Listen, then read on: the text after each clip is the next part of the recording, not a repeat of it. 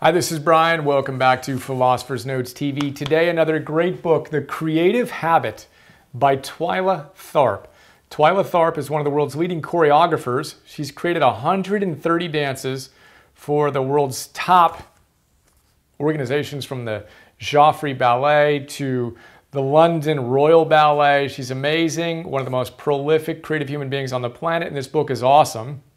I'm going to share with you a quote from the Philosopher's Note that captures the essence of this book very well. She tells us, quote, "I will keep stressing the point about creativity being augmented by routine and habit. Get used to it. In these pages, a philosophical tug of war will periodically rear its head. It is the perennial debate born in the Romantic era between the beliefs that all creative acts are born of A, some transcendent, inexplicable, Dionysian act of inspiration, a kiss from God on your brow that allows you to give the world the magic flute, or B, hard work. If it isn't obvious already, I come down on the side of hard work. That's why this book is called The Creative Habit. Creativity is a habit, and the best creativity is a result of good work habits.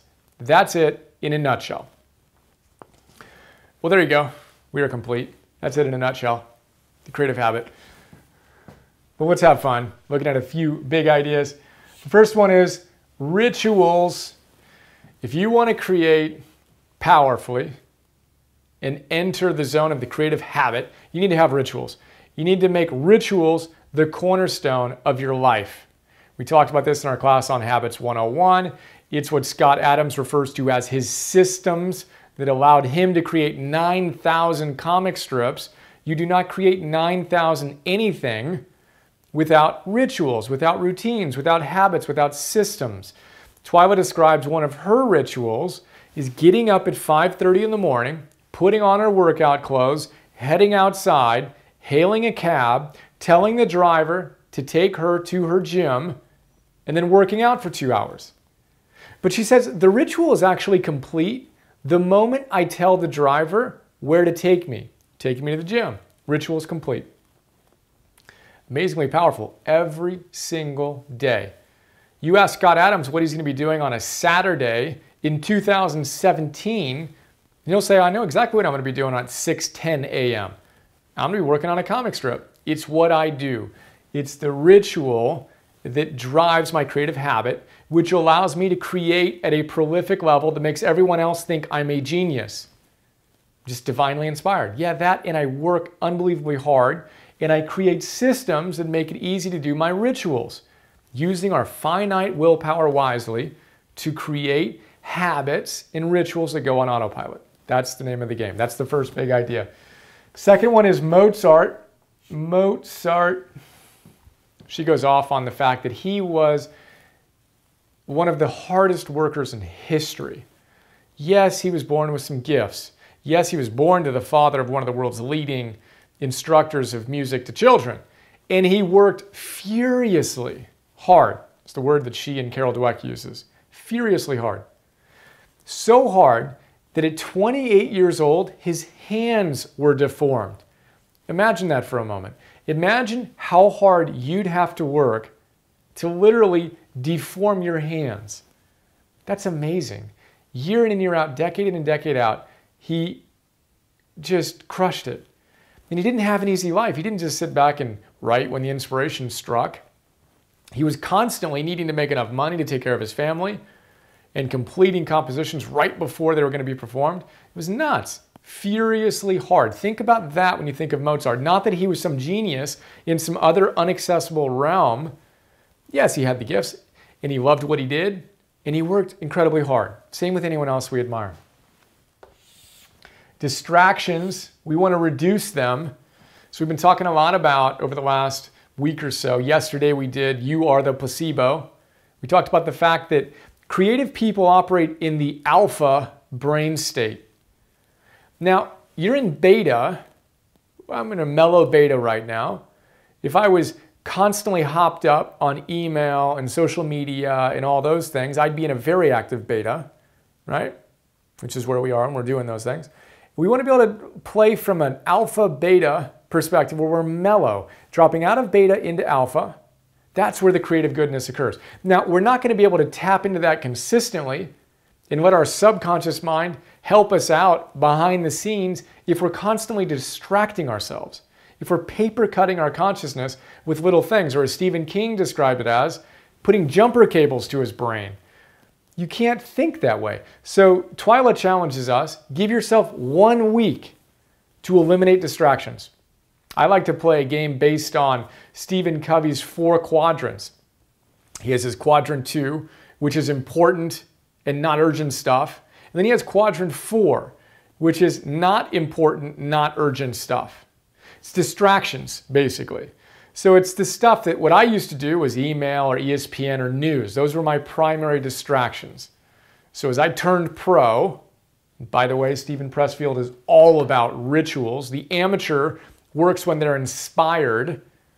The professional knows that they need to show up for inspiration to show up. Somerset Maugham style, right? Yeah, I only write when inspiration strikes. Thankfully, it strikes at 9 a.m. sharp every morning. But we need to reduce our distractions. And when I turned pro, basically said, look, I need to eliminate quadrant 4 activity. I am no longer going to do the not important, not urgent stuff. I'm going to shift all of that into important, but not urgent, quadrant 2, which is where we optimize our lives, renew ourselves, give ourselves the opportunity to optimize our lives and actualize our potential. So I literally have not, I am in email once or twice a week, emailing basically 1.5 people on our team, one other guy infrequently. Not been on ESPN, haven't been on the news, Google News, in months since I decided that I'm all in. This is it. And all that energy has been shifted to this creative work. It's amazing how much vitality is created when we reduce distractions. Not only do we get more of that time back, we also are able to lock in on one thing. And then our subconscious, as I just described, can go to work with us and for us. That's the third idea. What are your distractions? Inventory them. Notice what you do when you're tired or when you're stressed, when you're looking to let off some steam. And see if rather than doing those things, you can meditate for a minute or 2 or 5. Or you can bust out 25 push-ups and 25 squats. It takes you a minute or 2. Not a big deal. You can lay down and take a little nap or do some breathing exercises. Find ways to shift from the not helpful distraction stuff to the renewing quadrant 2 stuff. It's a big idea. Fourth big idea is 2 of them combined. One, she says, if you want to be great creatively, you got to start by copying. It's like everyone says, find your own path. And you got to do this and this. And they say, yeah, whatever, okay. And you need to start by understanding what greatness looks like. And I forget who it was who shared a story of the fact that Hunter Thompson, when he was young, literally typed out F. Scott Fitzgerald's The Great Gatsby from the first letter to the last letter on his typewriter. He banged it out because he wanted to feel what it felt like to write something that good. That's amazing. Kobe Bryant, as he was mastering his craft, he would obsessively watch all the great performers and he'd try to copy their moves. He'd try to take this from Jordan and this from this other athlete and see if he can weave it into his beingness and his athleticism. Bruce Lee, the same thing. Mastered multiple arts before he created his own art. So we got to be willing to start by copying. That's what I'm doing right now. I'm just all in. Let me just see what the great teachers say. I sit there and every morning I spend 2.5 hours writing these notes, and then the time I'm typing their quotes. Oh, this is what they said. And it's amazing how I can go from reading it one level, typing out the quotes, it's at a deeper level. Then I read it as an MP3, deeper level. Then I challenge myself to record this TV episode, deeper level. And all that is getting into my consciousness, and you need to think about how you can do it in your domain. Who can you copy that you really admire? How do they do that? See if you can create that on your own. Do that enough times and you'll get that mastery where you can express your essence even more authentically. Second part of this, read. She says she can't think if she's not reading. All these great people talk about how important it is to read, which is why I do this as well.